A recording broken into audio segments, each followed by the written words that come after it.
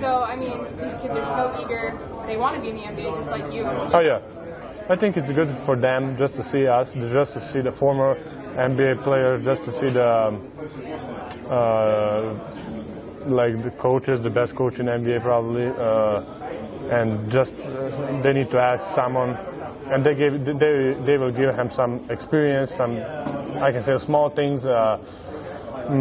Just to talk with them, I think it's going to be really huge thing for them. I think this is a great thing for not just for Belgrade, for Serbia, for those kids. I think it's a good thing for everybody. That's awesome. So I was watching this documentary before I came about ball starting out here and how the kids want to come to the U.S. And one of the agents said that you give a kid a basket, you give him a ball, and you'll find a way to play. Yeah, we call ourselves the land of basketball, Serbia, because it's not a big country, but we have a lot of I can say good players, NBA players, and as a country, we won even in the future, even in the past, we won a lot of championships. So I think we can. It's really good for even when we win something, you can see it next day. The kids are outside playing basketball, having fun, playing fun. I'm gonna do like this. They're saying the names, and so. It's really fun and good to see that, especially in Serbia. So what kind of sense of pride do you have when you've got Americans coming to your country to work with your kids? How does that make you feel? I think it's good for them just to see something better, just to see something different. Doesn't need to be better, just to see something new, something that maybe most of those kids never gonna have that experience ever again. Maybe some of those kids are gonna play in NBA. So I think it's good for everybody just to give him a little bit of something new, great, Yeah, absolutely.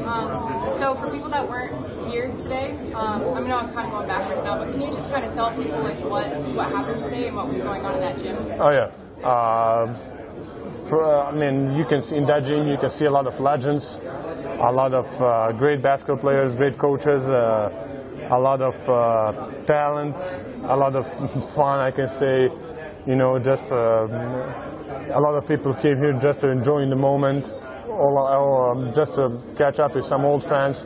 It's just a little bit of everything. And so, for you, is this like something that you find joy in and working with kids and teaching them? Oh yeah, I'm young, but I can teach them some details. They can make a big thing, and I can teach them something what other coaches teach me. So I think I can find fun in that. Just to see how they develop, this is a good thing. So how they see the things. Like I saw when I was younger, So I saw you posted up on some kids out there. Yeah. Do you think you'll be playing against any of these kids in a couple I years? wish. I mean, that's when you play against your idols. When you start playing against your idols, that I think then you're successful.